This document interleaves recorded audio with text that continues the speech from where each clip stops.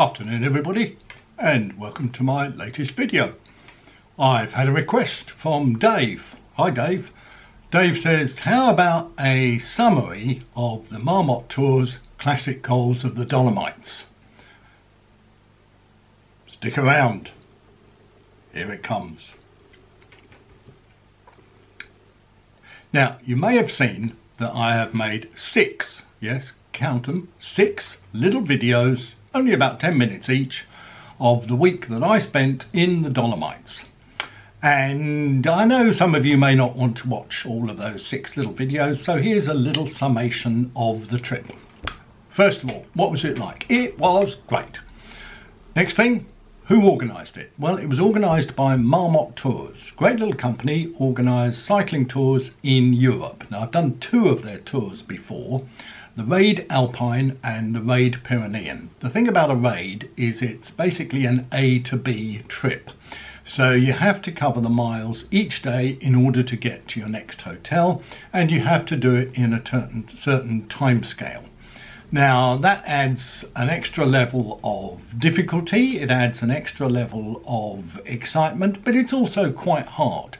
So if you're getting on in years and you like a slightly easier life, then a Classic Cols trip is a good alternative. Now a Classic Cols, and they do one in Gran Canaria, they do one in the Alps, and they do the one in the Dolomites, they do one in the Picos in Spain.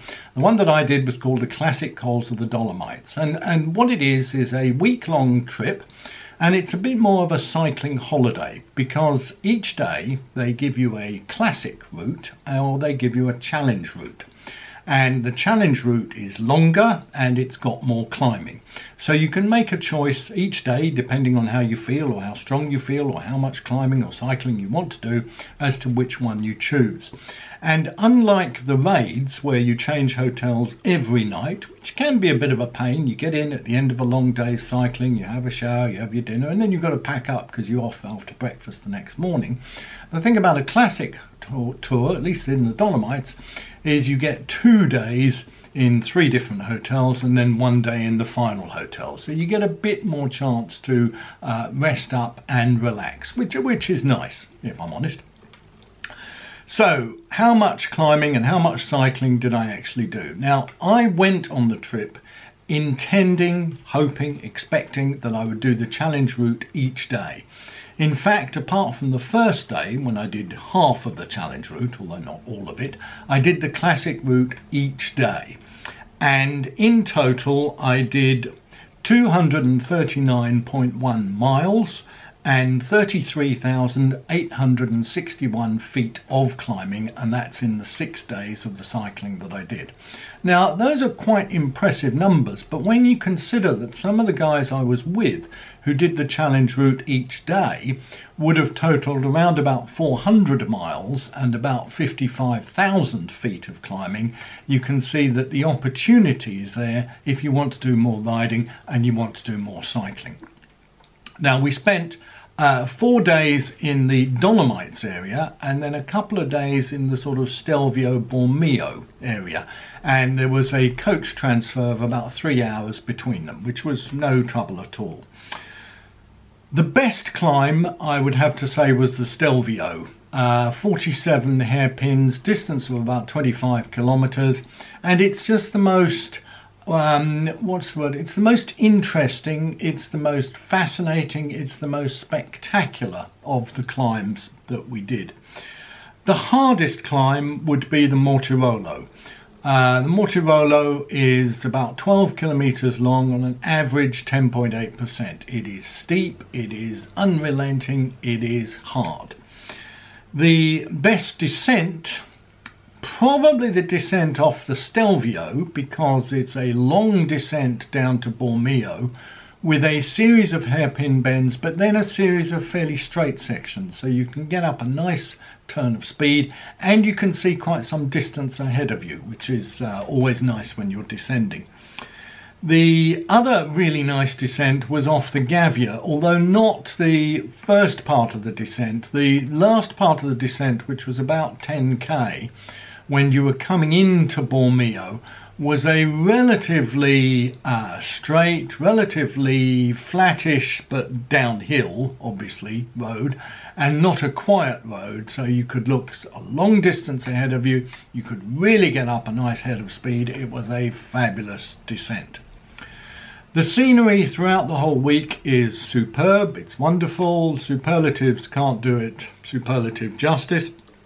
The best scenery on any single day was probably the Sella route of the Maratona Sportive, which is not a long route. It's about 38 miles, but with 4 climbs, so quite a lot of climbing, quite a hard day. The hotels that we stayed in were very nice. The food that we had was very good. The cost of the trip was £1,420 plus a £300 single room supplement. Slightly less because I got a 5% discount because I've done some Marmot Tours before. Now, I haven't done any other cycle tours except with Marmot Tours, so it's a bit difficult for me to comment on the price. I think the price is reasonable. I think the price is fair. What you get in return, I think it represents good value. That price doesn't include flights, by the way. One thing I would say is that when I don't mind paying a single room supplement if I'm staying in a double room on my own.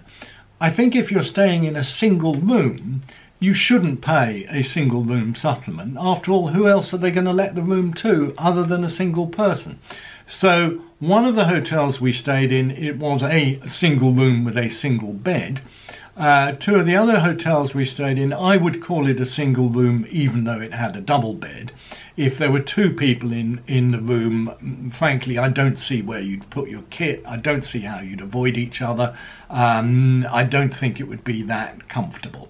So good value, slight caveat around the single room supplement. Marmot Tours provide 2 vans which transport your day bag, which contains anything that you might need for the day, and then the other van transports your hotel bag, which is all your kind of overnight stuff, and they also transport your bike boxes if you brought your own bicycle. The vans stop at the top of climbs or at the bottom of climbs or regularly along the route. So you can access your day bag and get your warm weather clothes or your rain clothes out of your bag, or anything you have in your bag that you need and you don't want to carry with you on the bike. And on the van they have snacks, they have water, they have hand gel to clean your hands, they have fruit, they have cake, they have nuts, they have crisps. Big selection of food to fuel you on the road. They do have some energy gels, but you are better off carrying your own energy gels because everyone has quite individual tastes as to which gel or type of energy bar they prefer. So rely on the van for snacks, but make sure you've got some food in your back pocket. You may just need it. It's also worthwhile carrying a wind jacket or a rain jacket, because you never know when you're in the mountains when the temperature might change. It might suddenly become cold and you might not see the van immediately. So the vans are pretty much always there when you need them, but it's best to be safe. The tour guides that we had and the tour guides that I've had on all the Marmot tours that I've done have been excellent. We had 3 guides on this trip because one of them was in training. Normally there are 2 guides, and the 3 guides were Pedro, Christel and David. And it gave, because there were 3 rather than 2, it gave each of them an opportunity to ride their bikes on a couple of days with us as a group, which was nice for them. It gave them some cycling, and it was also nice for us to see one of them on the road. But generally they are in the van and they are supporting you. And the other trips that I've done where there are 2 guides, one of them is not riding their bike. They are both there to support you. So I'm very pleased with Marmot Tours. Happy to give them a recommendation. I certainly plan on booking more tours with them. As I say, I haven't tried anybody else, but frankly I've been so happy with them that I have no need or intention of trying anybody else. So hope you enjoyed this video. If you're interested in the classic coals of the Dolomites, I can highly recommend this trip. If you're interested in my videos or anything that you've seen, please click the subscribe button, which you can see below. If you want to ask me any questions, either about this video or any of the other videos that I've done, or like Dave, you have a request for a video that you'd like to make, then please add that in the comments below. Thanks for watching and see you next time.